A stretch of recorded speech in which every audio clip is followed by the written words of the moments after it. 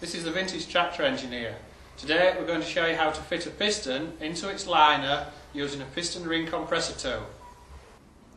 The reason for using the tool for this job is because the rings sit prouder than the piston and need to be squeezed up evenly and tightly before we can push it down into the bar.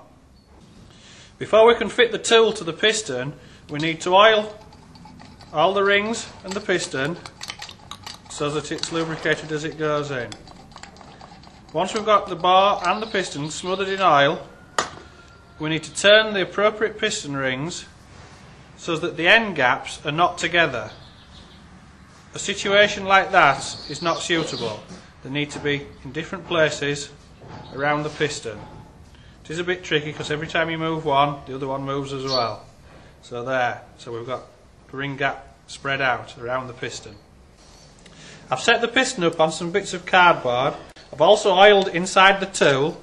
We can fit the tool and tighten it up, making sure we get all the rings inside the tool. And then once it's firmly squeezed, holding all the rings tightly in, using a piece of wood or something similarly soft, take out the wedges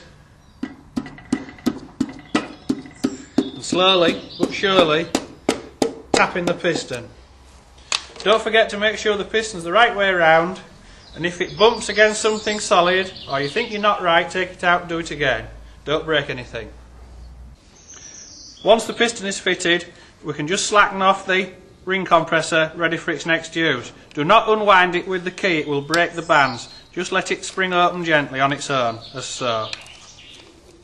There, it's ready for next time now. This was the VintageTractorEngineer.com. See you next time.